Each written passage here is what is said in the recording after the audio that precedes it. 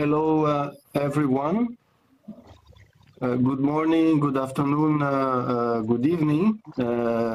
I'm Luis Pereira da Silva, the Deputy General Manager of the Bank for International Settlements, and it is my pleasure to chair this panel in the Finance in Common event on how to make the most of public development banks.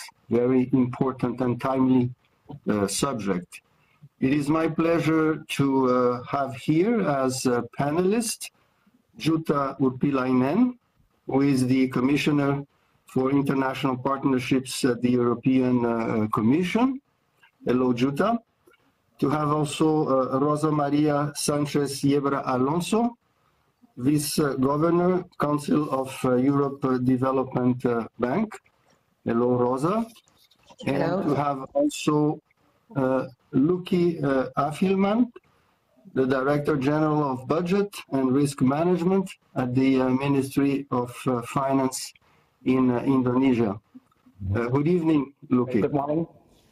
And last but not least, to have also Gunther Braunig, the Chief Executive Officer at KfW. We will have a session of about 45 minutes, and we will start with a generic question for each of you. Of course, I think we all understand that public development banks have been a very important actor to address major development challenges globally, but also regionally.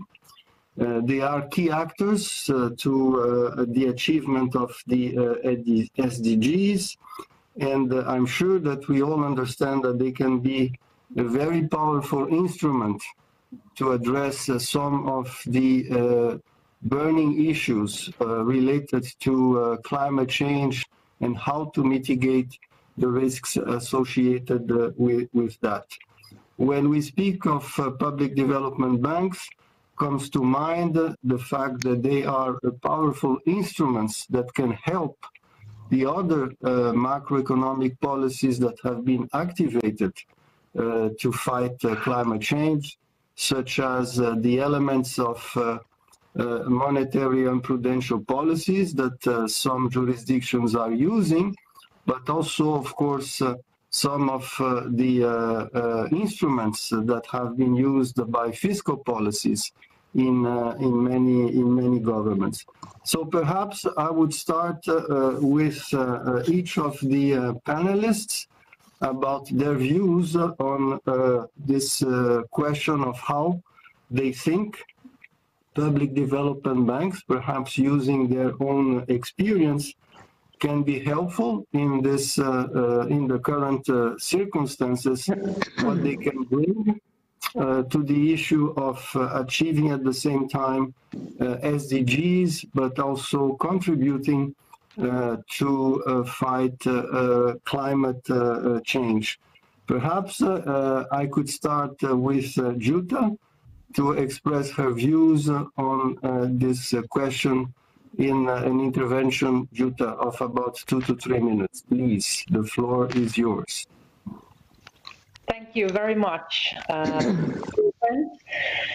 Let me start by expressing my appreciation for being part of this historical gathering of public development banks. I think it marks an important moment in our joint efforts for the global recovery, like you just described. I am delighted to take part in this panel as the EU strongly believes in a close collaboration with public development banks. Even before the pandemic hit, the EU had started encouraging development-sensitive investment. The EU External Investment Plan encourages public and private investors to bring more investment into Africa and EU neighboring countries. and in doing so, to help those countries generate jobs, boost economies, and offer people a brighter future.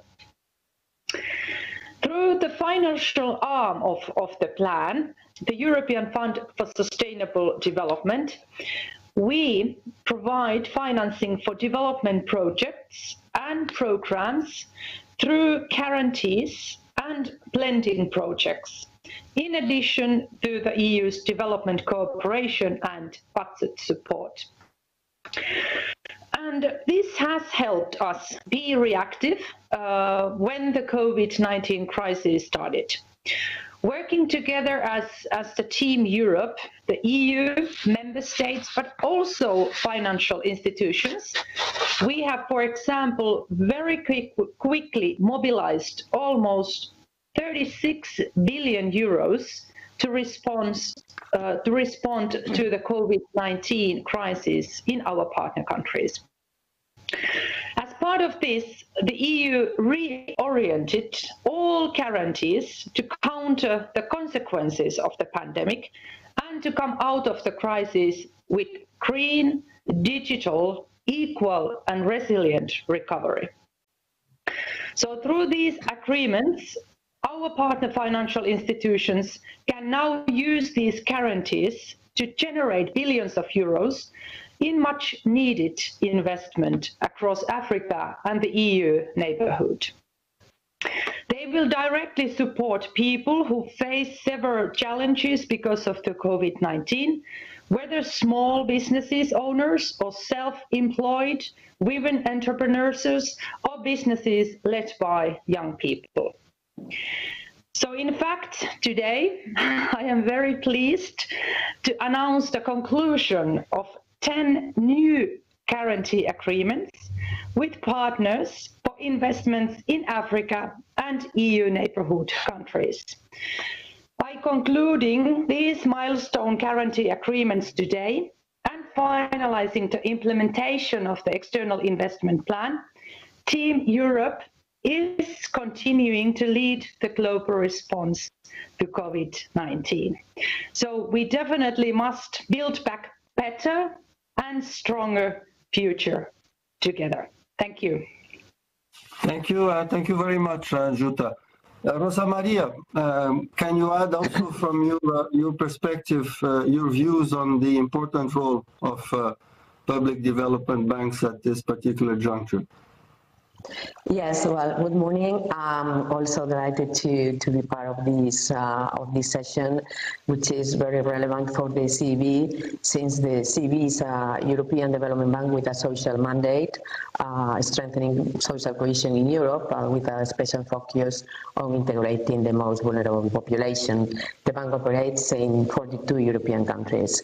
To fulfill this mandate, the bank finances projects with a high social value, integrating climate change considerations and environmental sustainability in all our activities.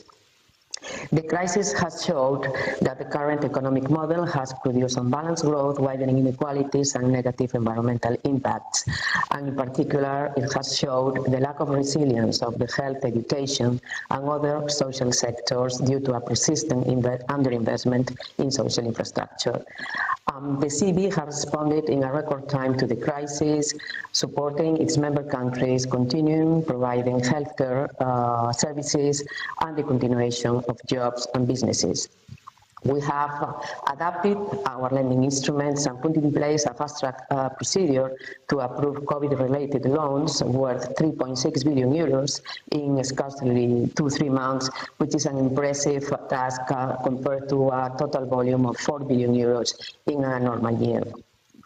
This shows the capacity of the CEB or the NDBs and all PDBs in general to react and mobilize funds in emergency situations. But beyond responding to emergency situations, as important as this is, we see ourselves playing a counter-cyclical role in supporting the road to a resilient, sustainable and inclusive recovery, addressing the social inequalities that have unemployment at the center, the investment gap in social infrastructure and environmental challenges. Within that, PDBs should act as catalyzers of transformational and impact investment, and striving for a development model more around human well-being, health, social inclusion, and the preservation of the planet. At CB, I stand ready to partner with our member countries, local actors, and all stakeholders to prepare and to enhance the long-term resilience of our societies in the long term. Thank you. Muchas gracias, Rosa Maria. Let's turn to maybe Luki, because you are now in a different time zone, and of course you have an Asian experience, and of course you are in the Ministry of Finance, which sometimes oversees the activities of development banks. So from your perspective, both from someone who oversees and also from Asia, what could you sort of bring as a message where there is this cooperation and there is this need for development institutions to act on SDGs and climate change? Thank you, Luis. Thank you for the opportunity. Thank you for having me on this very prestigious panel. So perhaps representing the other side of table, not only we are also client or user of these PDBs actually. So we know due to the pandemic COVID-19, many things have been changing. People, businesses, economies, all levels, domestic, local, regional, global, have to adapt with this new situation and challenges that is unprecedented and unpredictable. So the million-dollar question to all of us is it a new normal? What will stay? What will change when the pandemic is over? I think the concern should also apply to PDB, public development banks.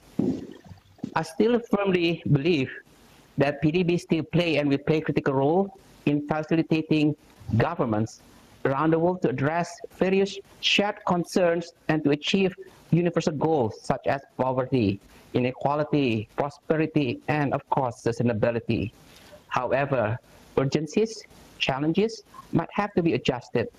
And as usual, later on, execution, delivery will even be more challenging. Dealing with this pandemic COVID-19, governments around the world, including Indonesia, have to make extraordinary and breakthrough decisions and policies in the context of substance as well as speed, while at the same time still respecting aspect of accountability, governance, as well as sustainability.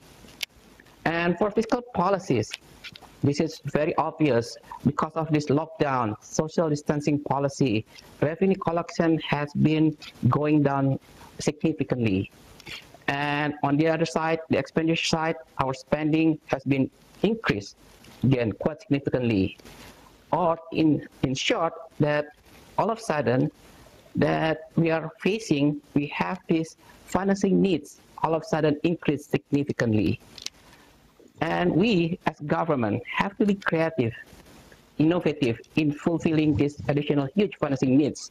And of course, one potential source coming from PDBs. And we are very thankful. We have very good and exclusive relationship with our development partners, both multilateral, bilateral agencies. What I'm trying to say here, that this good relationship that is based on trust and mutual benefit principles is even more useful during the economic hardship like we have now. So we have good support as well as flexibility that we need during this pandemic COVID-19. And going forward, for us, the issues of sustainability and climate change remain priority. That is something that PDB should be working more seriously and extensively. But the question that is still relevant, what I explained before, is how PDBs, how public development banks achieve those goals in new normal, in the post-pandemic era. That is something that we should be discussing in more extensively in the next couple of minutes here. Back to you, Luis. Thank you, Luki. Let me turn now to Gunther.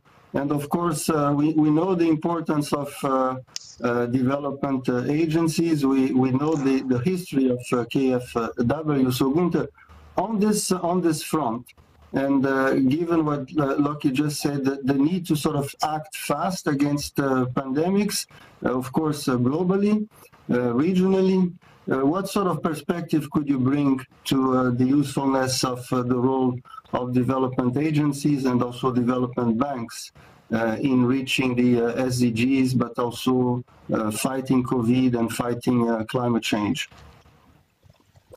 Well, thank you, Luis. Definitely, this year is a Corona year, and it illustrates how effective public development banks can be in policy reaction with respect to Corona. When you take the case of KfW, we have been tripling our lending volume in Germany because we are part of an important set of measures of the German government to fight the economic consequences of Corona. So one key element for our success has been that I think the very quick response of the national governments together with the EU Commission with respect to the temporary framework on state aid, and also our digital infrastructure with the German commercial banks to put our lending programs into action. And we have been providing liquidity to more than 90,000 corporates in Germany. On top of that, we have been running a 5 billion euro program for developing countries to help them in the Corona crisis. But as Luki said, the big question is what is going to be the new normal when we have hopefully fought successfully the Corona crisis? And I believe then the question of sustainable finance, where we have traditionally been very active, is coming back to force. The question of the carbon neutrality journey that we're all embarking on will be more visible, and this is going to be the new normal, and I think it's going to be the new normal until 2050. So thank you. Back to you, Luis. Thank you, Gunther. Let me perhaps speak on your last point, which is the need to consider precisely some of these longer-term goals that are associated with a new normal that would sort of make the world a more sustainable place in terms of marching towards carbon neutrality and fighting climate change. So, of course, we know that there are short-term instruments, macroeconomic policies that can be mobilized. But there is a need to think of in a longer-term horizon. And that's perhaps where public institutions can have this longer-term horizon to finance and to think about the initiatives that will be more effective. Is there a sort of a way where this, for example, can be thought with your experience in the public sector, in public development institutions? And do you see a need, for example, to combine, of course, these longer-term approach, this capacity to mobilize long and medium-term finance to green financing instruments, and at the same time coordinating with other actors, which seems to be also a useful tool to address these global issues? So let me see if one of you perhaps want to start this part of the conversation. Perhaps Gunther yourself or Jutta? Just very quickly, Luis, two points here. One is our initiative, which we call the Clean Ocean Initiative. We put together in 2018, together with European Investment Bank and Agence Française de Développement, in order to finance long-term projects, in order to avoid waste getting into the oceans. So very concrete joint initiative of important public development banks and Cassa Depositi and also also ECO joined into this initiative, which has already brought together 1.3 billion in projects so far. But also, I think the financial sector as a whole has a big role to play in this carbon neutrality action. The way how financial flows get into green investments is going to be very important going forward. And I think public development banks are pioneers in the area of sustainable finance. They have a lot of technical expertise, at least at KfW we have that, and we can bring this technical expertise into the discussion to formulate definitions on green finance, and this should be taken into account. Of course. Thank you, Gunther. So if I look at your term, green finance comes immediately to mind the initiatives that we are seeing emerging in Europe in terms of a green New Deal, initiatives to finance the transitions towards a carbon neutral society. Jutta, do you want to say something about that and how this is shaping up, and perhaps also later, Rosa Maria, about how do you see this from your perspective of a financial institution? Perhaps starting with Jutta? Yes. Thank you. I think it's very easy to agree with the previous speakers that it's crucial for all of us, and of course of our future generations, to adopt a sustainable growth model that is green, digital, socially just, and resilient. And from the European Union perspective, of course, we see the public development banks as a key partners in this approach. And in order to release global recovery, will be fundamental for public development banks and all actors to have a clear mandates, strategies, and targets to commit politically to environmental, financial, and socially sustainable solutions.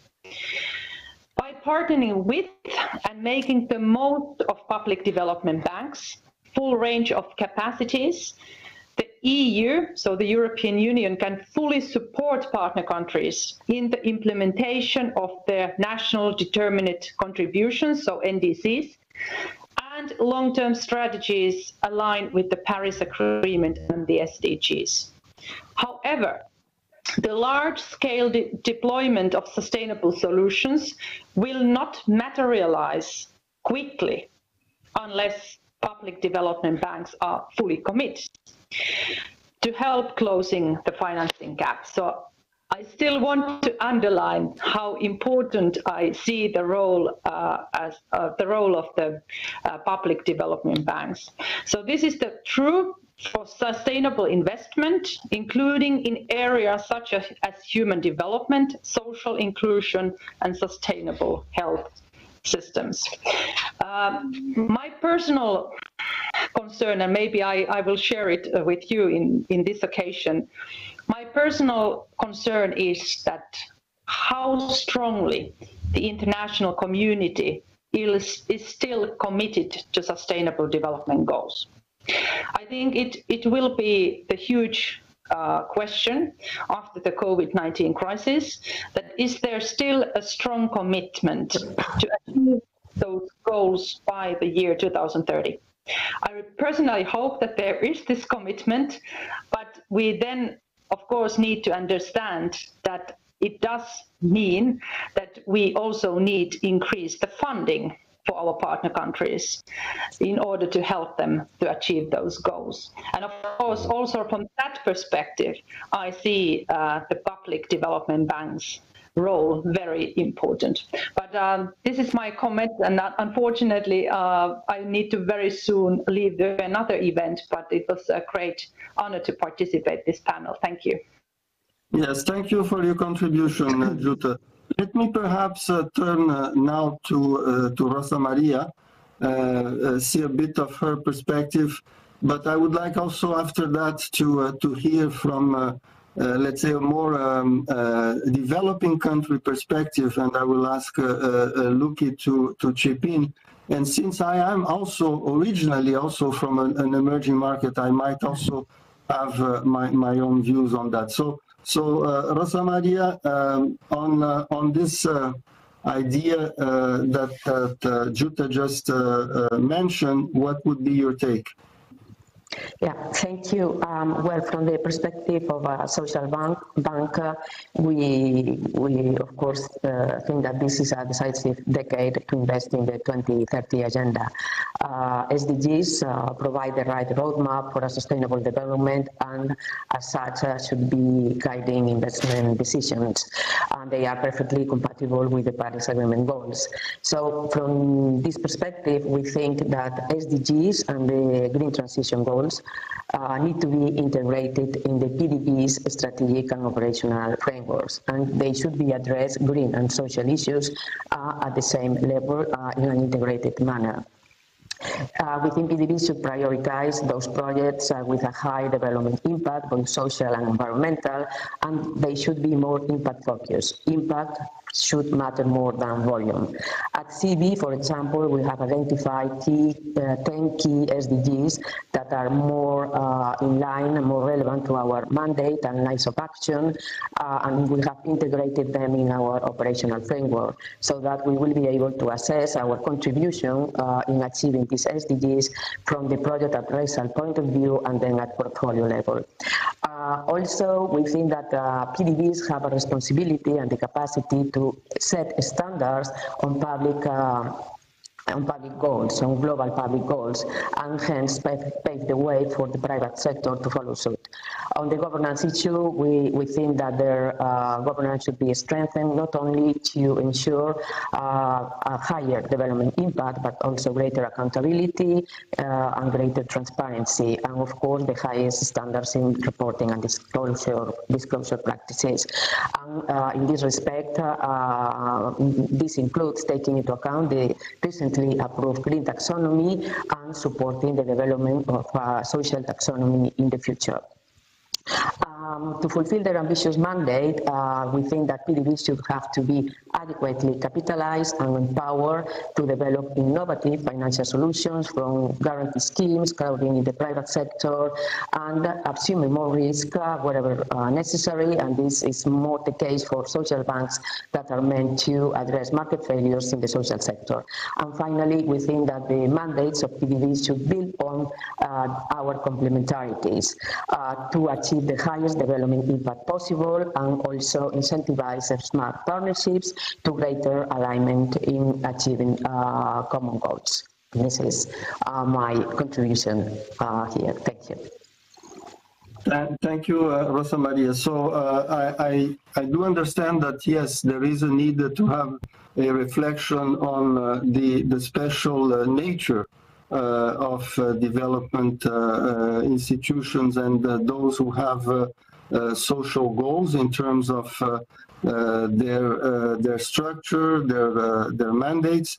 But perhaps coming back to the point that was mentioned about setting targets and commitments to SDGs and also targets to fight climate change, and turning now to perhaps a developing country perspective. Look, me and you, we come from emerging markets, and we know that there could be, of course, commitments, but there is always the difficulty to finance some of the actions that are necessary to transition from a high carbon economy towards a lower carbon economy. And this financing is sometimes more difficult to mobilize, even if, and I will turn back to Google in a while, advanced economies development agencies can certainly contribute for financing this transition. What are your thoughts about the need to reconcile commitments to local goals, to global goals, and at the same time the availability of resources to finance the transition and to combat climate change and achieve SDGs in your region, for example, in Asia? Thank you, Luis. First of all, Indonesia is very committed to green development, this climate change, SDG, sustainable development. We have ratified Paris Agreement in 2016 and submitted our NDC, nationally determined contribution, with quite ambitious target. But as you mentioned, in achieving those goals, there are always two sides of coins. The first side is talking about what to do. We're talking about programs. We're talking about projects. And to pursue this greener development, for example, we know in most cases that needs better technology, more advanced technology, which is in turn perhaps is quite costly. So that's why the other side of coin, talking about financing, it also become more and more important. So for Indonesia, the concrete example, we have issued for the first time what's so-called Global Green Sukuk back in 2018. And this is the third year already, so we always issue every year, so the third time. And so far, the total amount has been issued for this Global Green Sukuk has reached about 2.75 billion US dollar. This is the first sovereign green sukuk in the world. So this is Indonesia becomes what's so-called pioneer for this sovereign green sukuk. Indonesia has received also consent for funding proposal amounting around 103 million US dollar from GCF as part of the RED Plus scheme. So, however, from our experience, that I think we as community, as the ecosystem, we have to design a system in such a way that can provide some incentive for countries, for corporations to issue more and more, let's say, these thematic bonds like green bond, blue bonds, or sustainability bonds. Okay, so again, to be frank, from our experience, 3 issuances of this Global Green Sukuk, to be honest, first, yes, we are able to attract, to diversify, to broaden our investor base, in this case, attracting green investors. So for example, in terms of statistics, we are able to attract 34% of total green investor for our green sukuk. However, the second part is talking about, is there any pricing benefit? That's so far that we haven't seen it yet. Okay, so again, this is very straightforward question, that if we want to attract, if we want to invite more and more issuers, corporation, sovereign, to issue these thematic bonds, I think investors should be able to provide more incentive / reward for them, so that they can also, they are attracted to issue this kind of thematic bond, alternative financing schemes. That's for me, Luis. Thank you, Luki. From what you were saying and some of the other interventions, I see a sort of a convergence of course, commitments to achieving SDGs and to be much more aware of the importance of fighting climate change, while at the same time there is innovations in the financial industry towards the new types of instruments that can finance the transition, such as green bonds. The willingness, as Gunther and Jutta, and also to some extent Rosa Maria was pointing out, to mobilize additional resources for that. So, and at the same time, the willingness of some private investors to consider these new instruments. Should you sort of, if we combine all this, see that there is a sort of implicit coordination of goodwill that is beginning to take place, and should we sort of proceed in this coordination with, let's sort of a dialogue between all the actors that are stakeholders in terms of achieving SDGs and fighting climate change, and it's the public sector, the private sector, civil society, development agencies. How would you sort of, this forum is actually a very important initiative in that sense. Would you say that this coordination is beginning to take place and should proceed? Yes. Who wants to sort of chip in? Gunther, maybe you want to say something about that? First of all, I don't know whether Jutta is still with us, but I wanted to say we are really committed to the SDGs. Already we can map our entire portfolio to the 17 SDGs, and this has been one important milestone for us.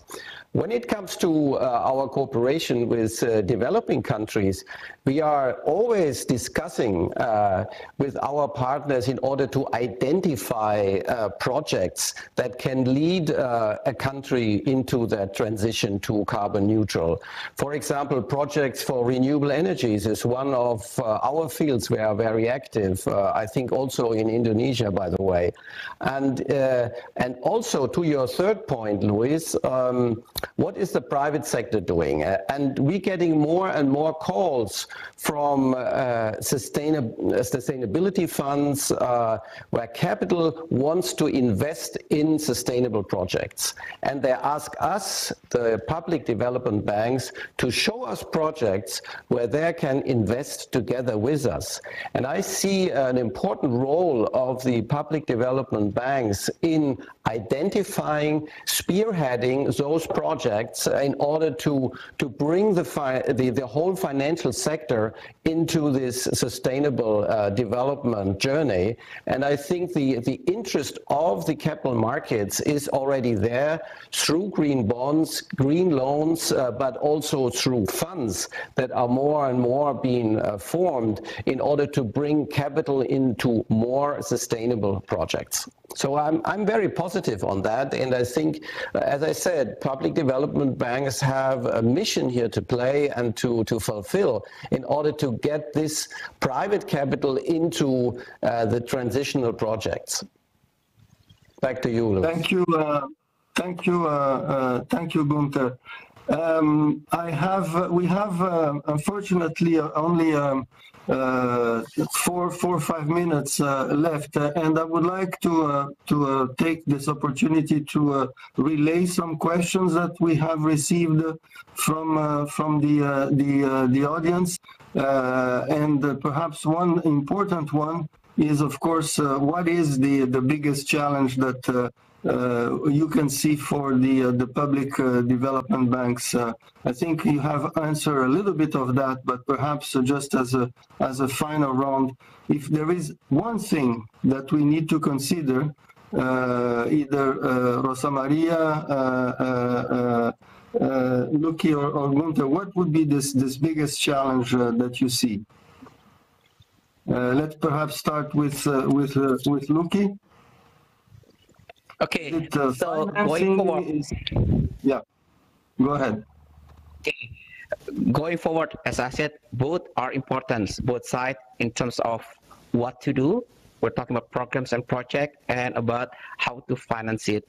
But I would like to highlight about going forward about these public development banks. So again, this is my experience dealing with the public development banks. I think the key success of this public development bank dealing with their clients, their customers, right, is getting the ownership.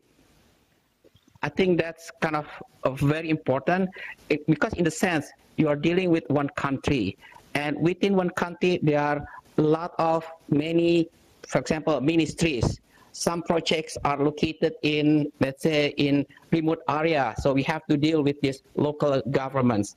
And those local governments, for example,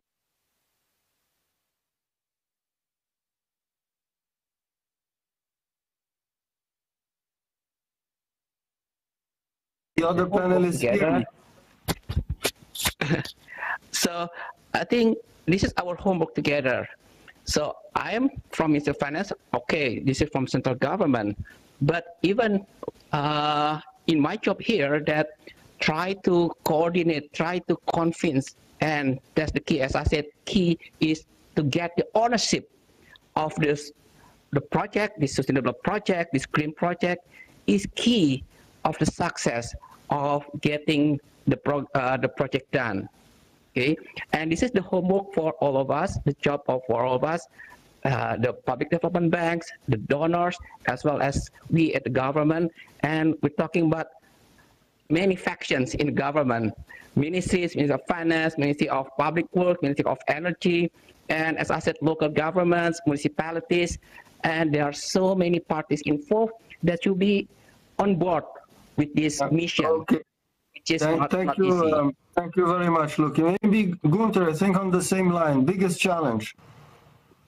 Biggest challenge, we have the NGOs and very ambitious plans from politics, from the EU Commission on the one hand, and our job is to make it practically work. And therefore it's important that everybody listen to each other, also to the practical issues in terms of regulation and really means to bring sustainability to work. And here there needs, we need to talk to each other, to listen to each other. Our job is to really to get the execution done from very ambitious plans to really results. And this is the local results. Thanks a lot. And Rosa Maria, you have the final word. You mentioned the need to consider the social dimension of all this. So please. Yes, indeed. Well, from the perspective of a social bank, we think that social issues have to be integrated in the strategies of all PDBs, being green, being social, being general. We think that, well, PDBs in general should need more coordination to build on the complementarities, as I said, and also we have a very important role to play to crowding private sector funds to very specific projects with a high social impact and green impact that otherwise will not be possible. We have also a responsibility at local level, since more of the strain on the private finances are felt at local level because the municipalities are the ones that have to cater for the provision of basic social services that are under strain, for migration flows, for the sanitary crisis. So we have a very important role to play and fill in the gap at the municipal level.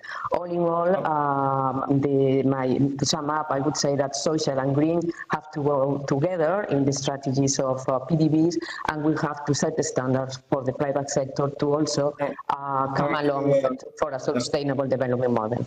Thank you very, very much, Rosa Maria. Well, look, we said the key words, I mean, participation, coordination, ownership, concern with social dimensions of all these policies, of course, achieving the SDGs and fighting climate change with an important role for public development banks. I would like to thank you for your participation in this panel, and thank for the organizers for having this very rich discussion. Thank you very much.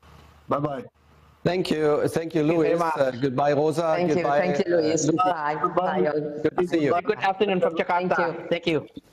Bye.